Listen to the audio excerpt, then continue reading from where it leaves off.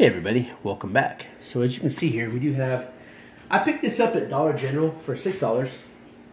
This is the American Seed Reusable Seeds 72 Cell Seed Starter Set. And there's a lot of reasons why I did pick this up. One, it is reusable. There's an outer tray that holds the water under there, and then there's an inner tray so that the water drains out.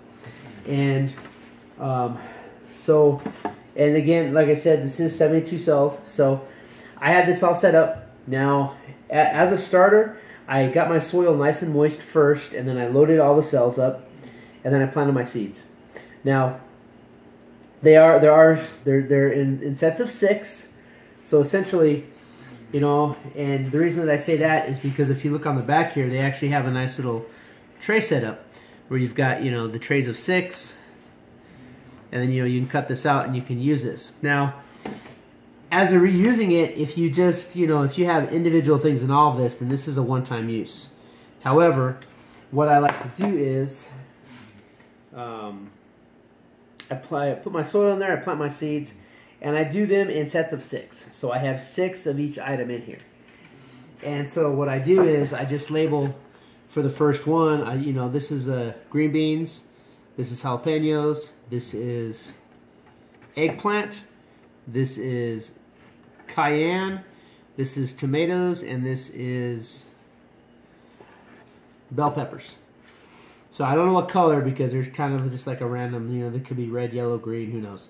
Then I have sage, dill, oregano, cilantro, basil, and lemon balm.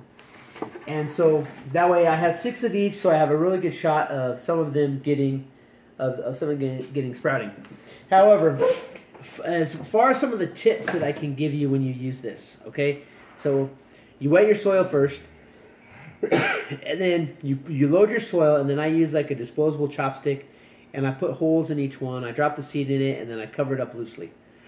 And then what I do is I cover it with a saran wrap. So that way you're not having to like keep watering it. It holds some moisture in there so these can germinate.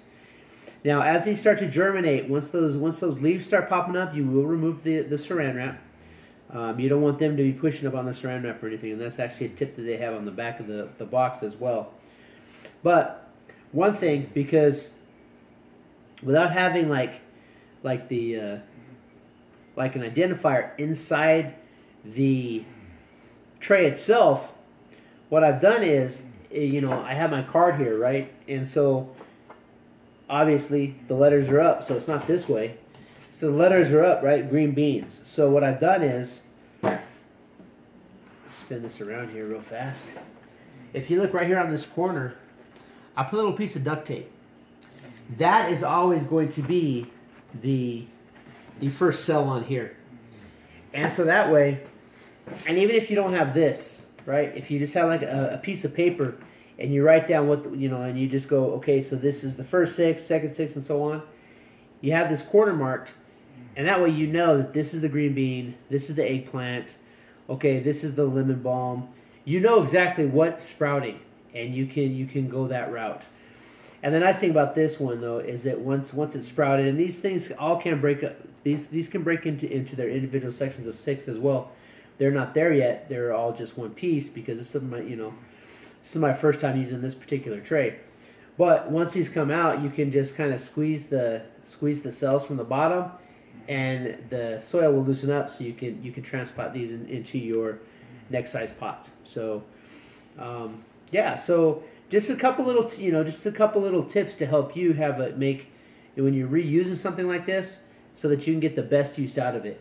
Mark a corner, and then you always start planting on that corner. So when you plant it, you're going to be on this side of it here, and then you plant in this order.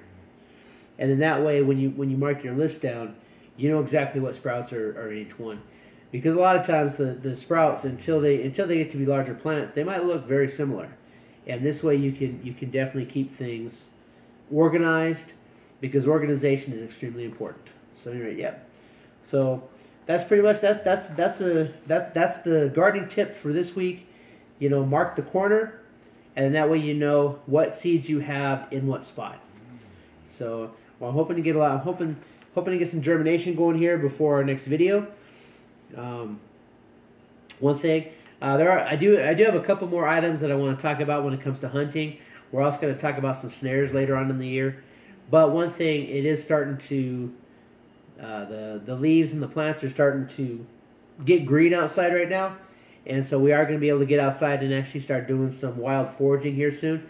I've already scouted out a couple locations where we're going to go, and we can talk about when you are scouting out wild locations for foraging, what to look for. So, and if you like this sort of thing, if you want to get these little gardening tips or foraging tips or hunting tips, this might be a good channel for you to check out at least a few times. If you haven't already, please consider subscribing to the channel. Go ahead, hit that thumbs up, leave me a comment, and go ahead and share this out. I appreciate all the comments. I've gotten a lot better. I do try to reply, at least acknowledge each of your comments. But yeah, so until then, keep prepping.